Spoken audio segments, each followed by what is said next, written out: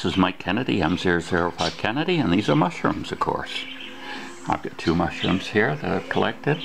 But what we're doing in this video is we're looking at the idea of making a spore print. Now I downloaded this and printed this out. And all it really is a white surface and a black surface. Now some people recommend doing it completely on glass. Then you can change the background as you want. But I thought I'd just try this since it was provided on the internet as something to do. So really we've got our choices of black and white. So hopefully we'll see anything that's black or color here and anything that's really white here.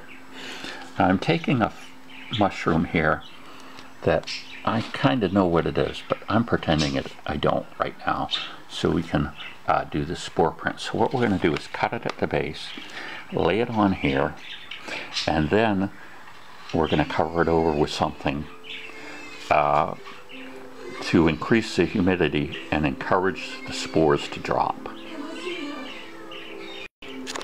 You can see I cut the stem off here so I can get it pretty flat. You'll notice that this mushroom is toothed.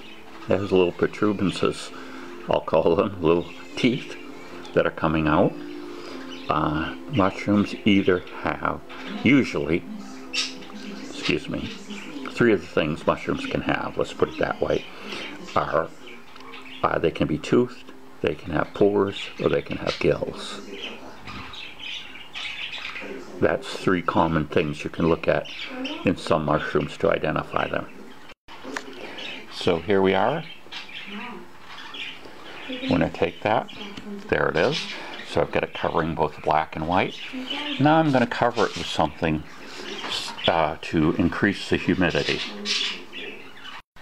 Okay, so we're going to cover it with this glass bowl. And we're going to set that here for a number of hours. I'll check it every once in a while, well, no, I probably won't. I'll wait 2 hours. We've got a time now of a little after 12 o'clock. So 2 o'clock, we'll open this up and we'll take a look. And hopefully, we'll not only see the color of the spores that have been dropped by this mushroom here, but we will also see the pattern as well. Sometimes pores and gills can be arranged in different ways, and that's important too. For the whole area, I'm just going to pull up a little bit so that you can see that it pulls it up. See how the spore print is coming up, the spores.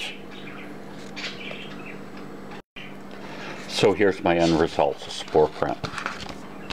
You can see all the fine details in it. I would say that these spores are, they're not black, they're not gray, they have a little reddish component to them, I think. And you can see quite a bit of detail in here too, of the, just like as if it was a fingerprint. So I think I'm going to experiment more with this, and I'm not sure. I did a class on seaweed pressing, believe it or not, and they use blotter paper. I think I'm going to get some blotter paper in the next mushrooms I do. I think I'm going to do one a little thicker paper that has a little more absorbency, then dry the paper and the spores will become apparent. And then I can still get at the spores because I want to be able to do some microscopic identification too. This way would be rather difficult, but it's a good way to try for getting your first spore prints for identification. But they also put them like in a plastic, she had kind of a crystal clear plastic envelope that the person put them in that did the seaweed matting, and I think that would be a good idea.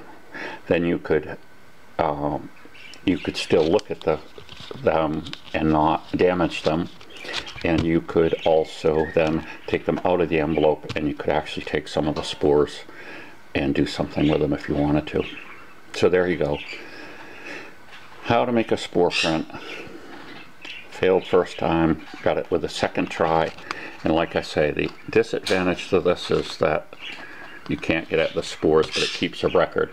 Some people just spore print on glass and photograph it, and that's pretty much it. And other people just typically use paper and spore print on that. So, you know, I'm just continuing to learn here, but this is a good way to do it for identification purposes, I believe.